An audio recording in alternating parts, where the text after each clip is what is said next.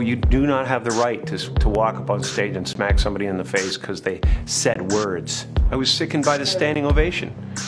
I felt like Hollywood is just spineless, en masse.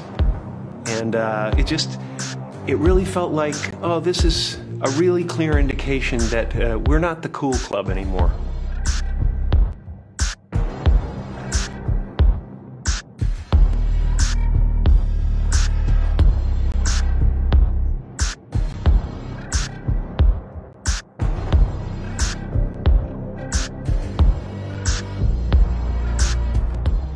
Announced this morning that I was suing Will for $200 million because that video is going to be there forever. It's going to be ubiquitous.